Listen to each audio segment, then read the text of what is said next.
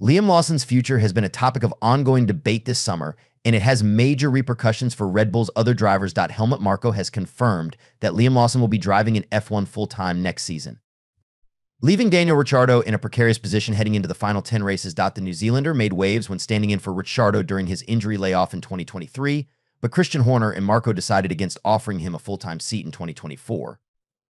Instead, the 22-year-old was forced to sit on the sidelines as a test and reserve driver with the promise of a spot on the 2025 grid, the only thing keeping him in the Red Bull driver pool. Helmut Marko has confirmed that Liam Lawson will be driving in F1 full-time next season, leaving Daniel Ricciardo in a precarious position heading into the final 10 races. The New Zealander made waves when standing in for Ricciardo during his injury layoff in 2023, but Christian Horner and Marko decided against offering him a full-time seat in 2024. Instead, the 22-year-old was forced to sit on the sidelines as a test and reserve driver with the promise of a spot on the 2025 grid, the only thing keeping him in the Red Bull driver pool.